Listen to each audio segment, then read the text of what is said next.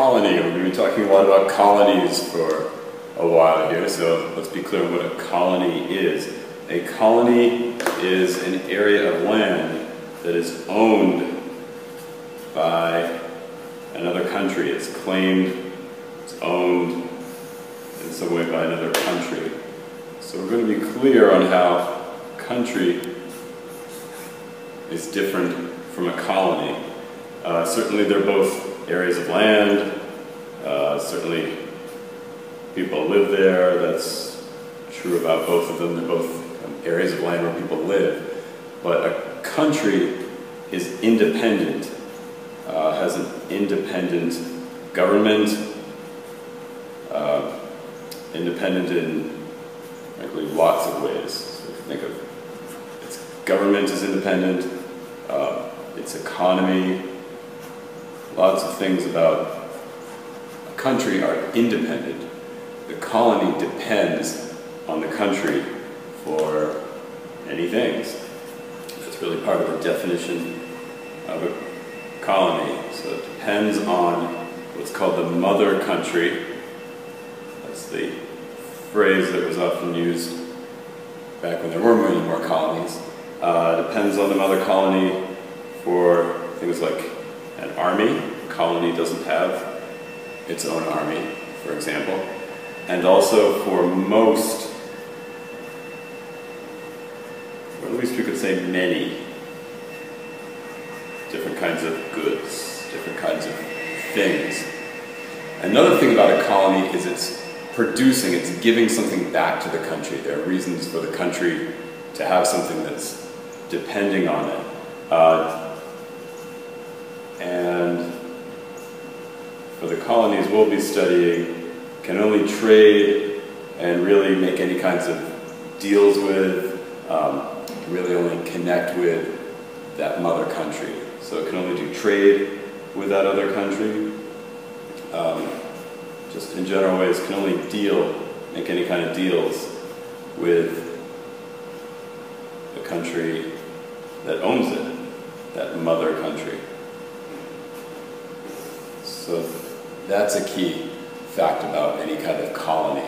So it's dependent, it's owned by that other country, that country is independent, the colony is not.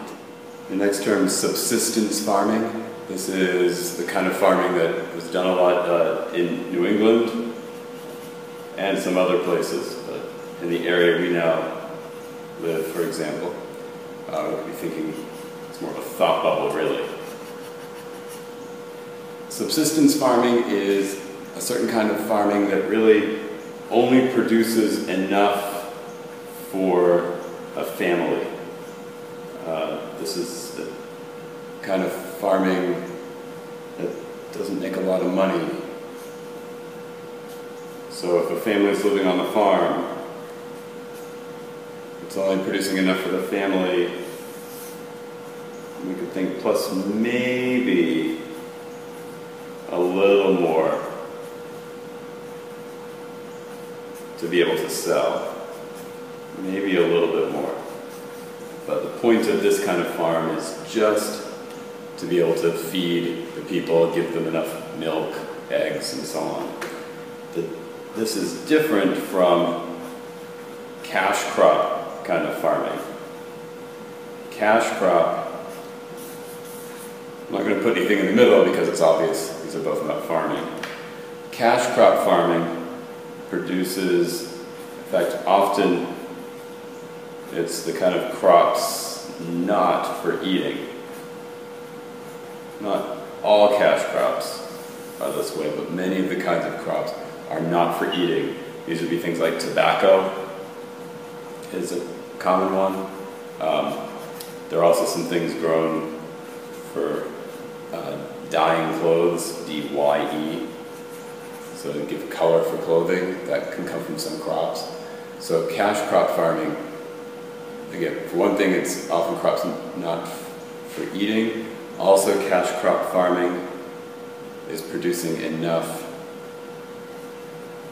to be able to sell much, or maybe even most, of the crops that are grown. So the point of this kind of farming is really about growing things to be able to sell. Subsistence farming is just producing enough for the family, and really it tends to depend on the kind of climate for where the person's living. Some places produce enough for cash crops, especially the farther south usually that you go, and the farther north you go, it's usually more subsistence farming, just barely able to produce enough with the kind of growing seasons that you have. Mercantilism is an economic system. It's a system of having a very specific kind of economy. In this kind of economic system, countries limit trade. They put limits on who and how they're going to trade. So who they trade with and how is very carefully done. In these days, we have more free trade.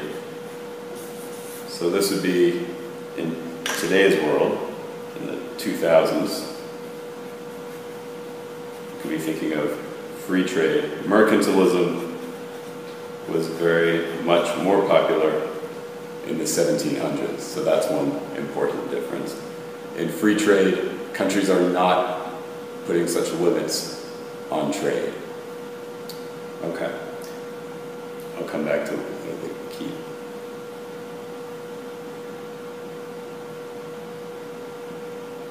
In free trade, there are not the limits that you have in mercantilism. And in free trade, all countries are using cash. All the people in the system can be using some kind of cash system to be getting trade done. In mercantilism, it's a bit different. That's one of the limits that's happening. So one key piece is that for this to work, you need to have colonies. A country really needs to have colonies to make this work. Free trade works in our system, of course, without colonies. So, if you want to try living life in the 1700s, here's how to do mercantilism. First, you need to get a colony that has some good resources in it. Next, you're going to need to send people who will settle there. They are going to be your customers. Then, you force those settlers to send you some of their resources. When they send you those resources, whatever grows or lives or whatever in that colony, you trade them stuff. You trade them stuff back, not money, because the point is to get money. You trade them stuff, things they can't make themselves, things they can't grow themselves.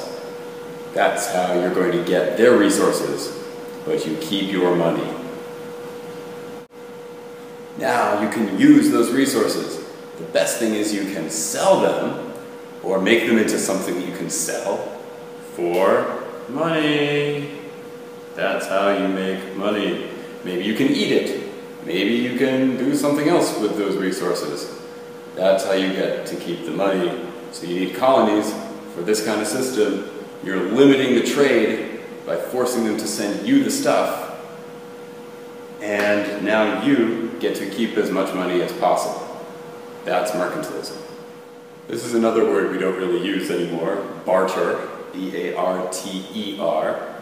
And when you barter, it's a form of trade. It's a way to trade with someone else. Putting that over there for a reason.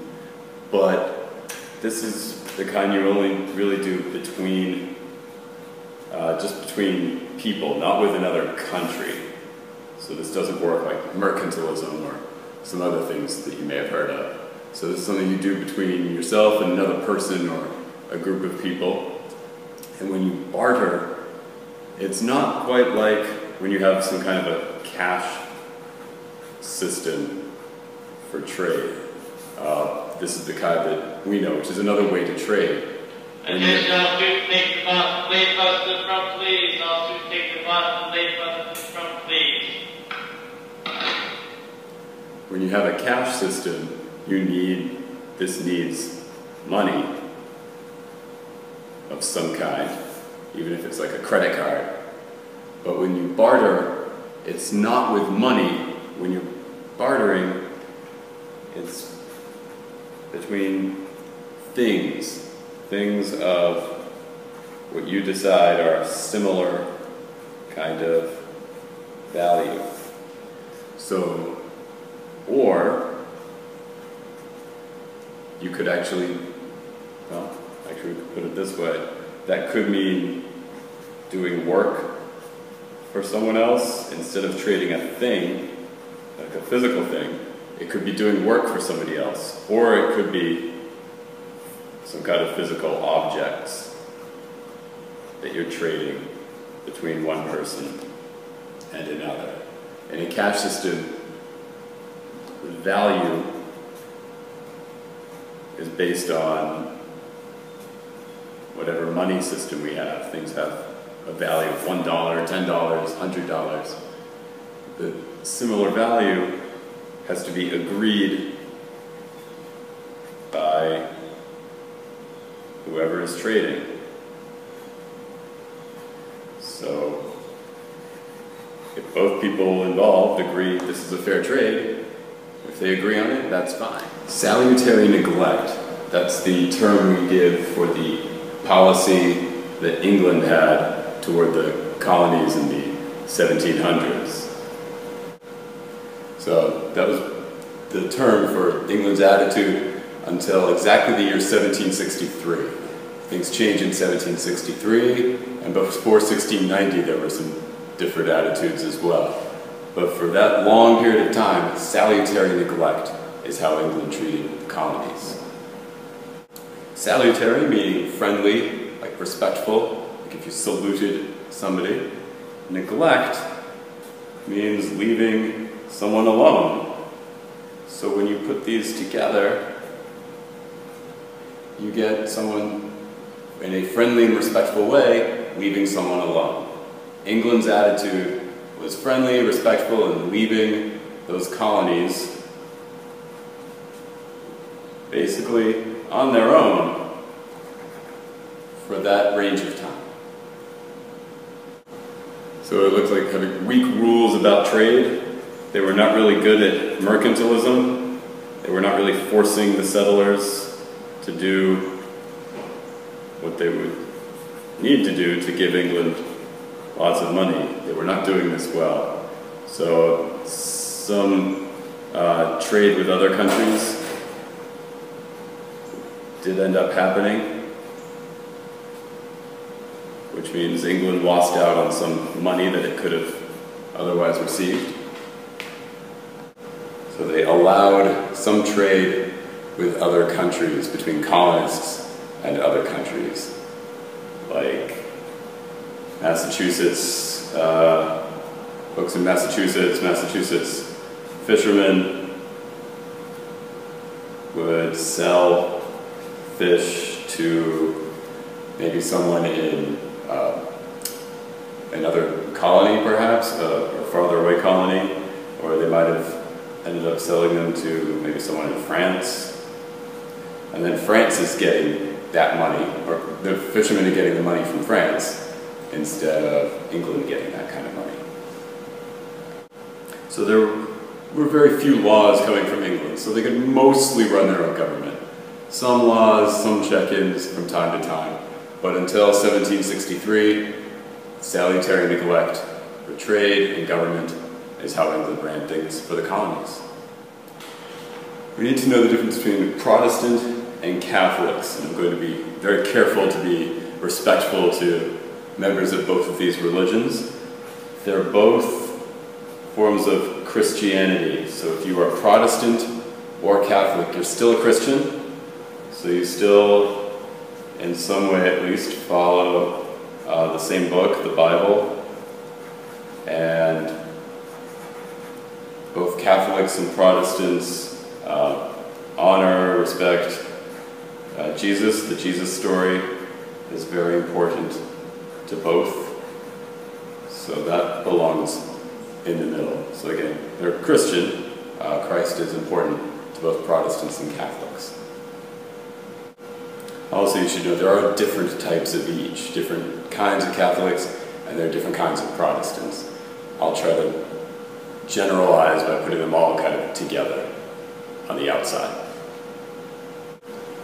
One important difference is Catholics, the Catholic faith believes there's no need for individuals to read the Bible. You don't need to read the Bible. Church leaders, like the Pope, will explain all that you need to know. Protestants, and their name Protestant, protest comes from their disagreement with the Catholics. One key thing they protested is, a long time ago, they believe believers must read and understand the Bible for themselves, not having a church leader tell them what the Bible really means. Another important difference is about ideas of hell. Catholics tend to believe you must do some good deeds here on earth to stay out of going to hell in the afterlife. And that's why confessing your sins is important, confessing to church leaders